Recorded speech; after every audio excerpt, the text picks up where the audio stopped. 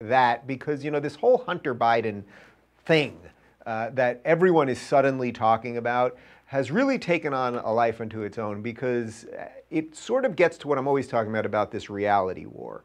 That if you pay attention to things online, if you select some interesting people on YouTube or via podcast or whatever else to talk about, to listen to things about and communicate about, then you would know that there's been something going on with Hunter Biden's laptop for quite some time. The story that broke from the New York Post that Twitter censored, that the mainstream media basically ignored before the election. And suddenly it's reaching critical mass now that they believe Joe Biden has won.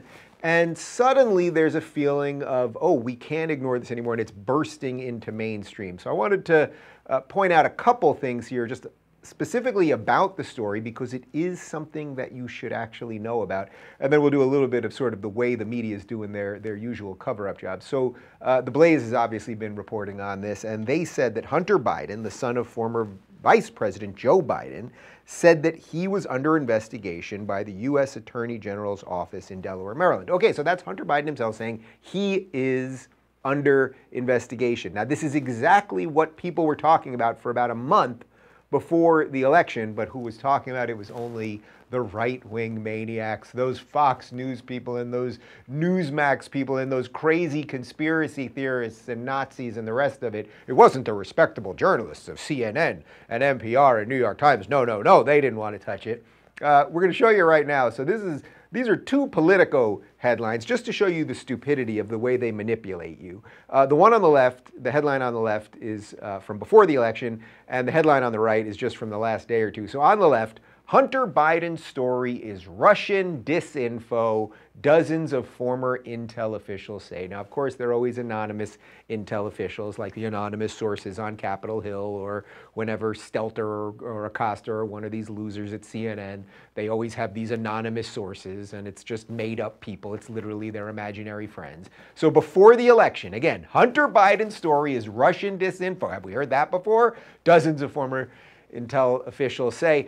Now, post-election, this is just from the last day or two, Justice Department's interest in Hunter Biden covered more than taxes. Oh, so suddenly, I guess it's not Russian disinfo. It's something that the Justice Department's actually looking into, and it has not only to do with his taxes, but perhaps something much more. Well, that's sort of interesting. I thought this one was worth showing you guys as well, because again, I'm just trying to paint a picture of what happens where we forget week to week how these media organizations manipulate us. So this is from Terrence Samuel of NPR. Now, NPR is still somehow funded by the government. Your tax dollars go to fund NPR, which is absolutely insane. There is media all over the place, and for some reason the government funds nonsensical leftist drivel. Well, here's what NPR said about the Hunter Biden story, which again was in the New York Post, a respectable newspaper. It's a tabloid for sure. I grew up in New York City.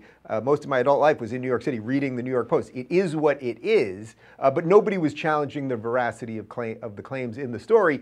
NPR said before the election, "We don't want to waste our time on stories that are not really stories, and we don't want to waste the listeners' and readers' time on stories that are just pure distractions." And quite frankly, that's where we ended up. This was a politically driven event, and we decided to treat it that way. So in essence, before the election, they decided, oh, this doesn't really fit the narrative because this is going to make Joe Biden look bad, right? Because his son is deeply corrupt and got that job in the Ukraine and everything else on top of whatever else is on the laptop and the drug use and all of that stuff. And this ain't going to look good for Biden, so we can't talk about it before the election. This is a quote from David Shalane of CNN. This is before the election. He said, obviously, we're not going with the New York Post story right now on Hunter Biden.